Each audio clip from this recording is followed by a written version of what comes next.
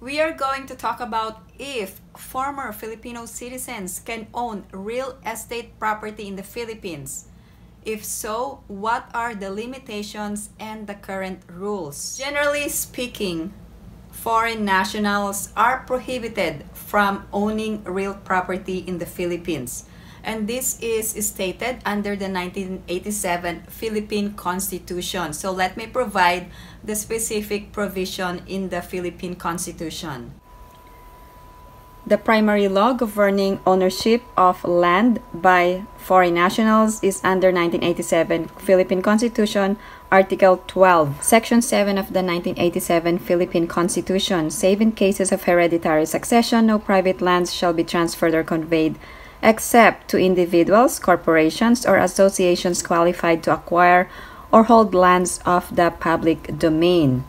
This provision is applicable to former Filipino citizens.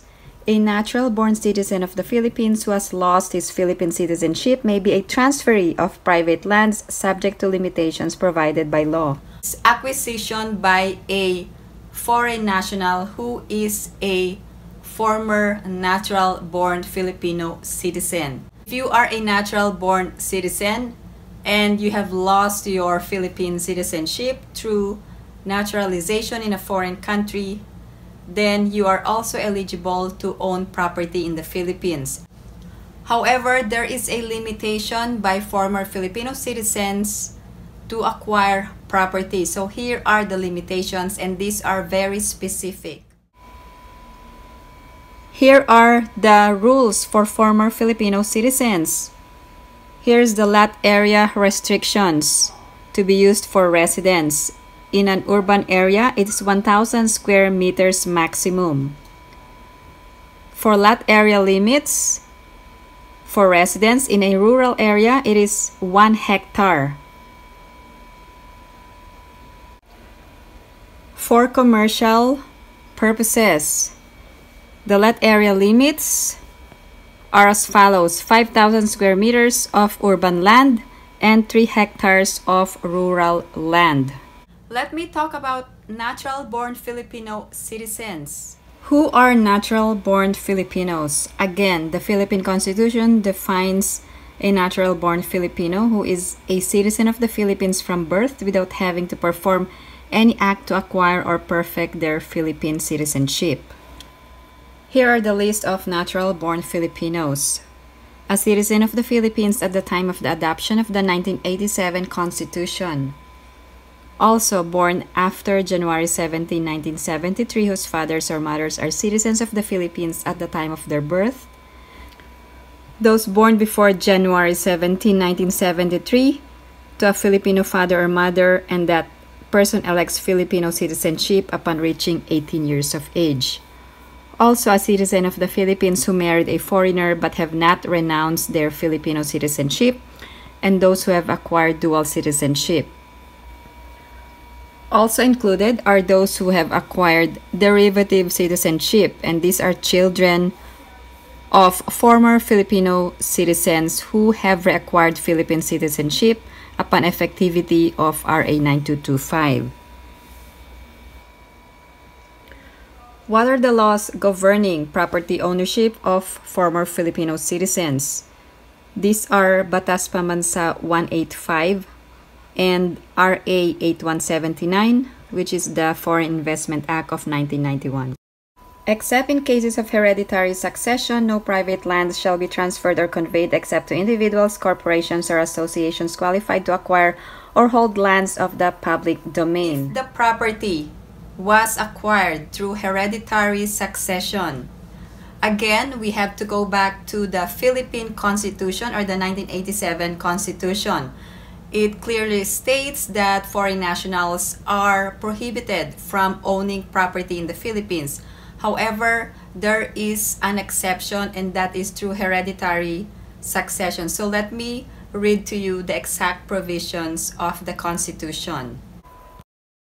So there are two successions. One is by will, and the other one is by intestate succession, or when there is no will. So if you are a foreign national or a former Filipino citizen and you are an heir to a property, then you can acquire that property through succession. Let me explain this exception. For example, you are already a naturalized US citizen and you are residing in the US.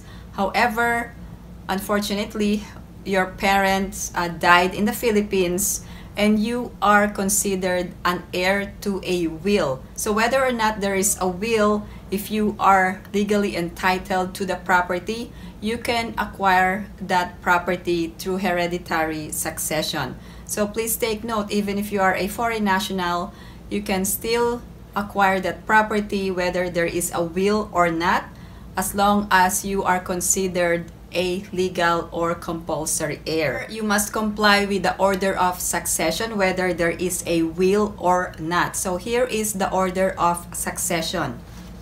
First, legitimate children or descendants of the deceased, and then the next one would be legitimate parents or ascendants, and then the illegitimate children or descendants, and then the surviving spouse, and then siblings and other collateral relatives within the fifth degree, and finally the state or the Philippines. For example, if you are a foreign national and you were included in a will by a person who is not related to you, then that is not covered by the exception. Purchase of a condominium unit. So what does it mean? There is actually a Philippine law, which is the Condominium Act of the Philippines, or Republic Act number 4726, where foreign citizens are allowed to buy condominium units in any condominium project as long as the foreign ownership of the project does not exceed 40%. For example, in a condominium project, there are, let's say, 50 units. So 40% of the 50 units can be acquired by foreigners, and 60% can be acquired by Filipino nationals. In the Philippines, there are a lot of condominium units being sold. So if you are a foreign national, you can own a condominium unit. However, the land cannot be transferred to you. So you're only owning a unit of a condominium project. If you have any other questions or comments, please post them down below and I will get back to you as soon as I can. Again, thank you guys for supporting my channel, and if you haven't liked this video, please give it a big thumbs up, and if you haven't subscribed to my channel, please subscribe and hit that notification bell. I always welcome new subscribers. Thank you guys for watching. I hope everyone is staying safe and have a great day.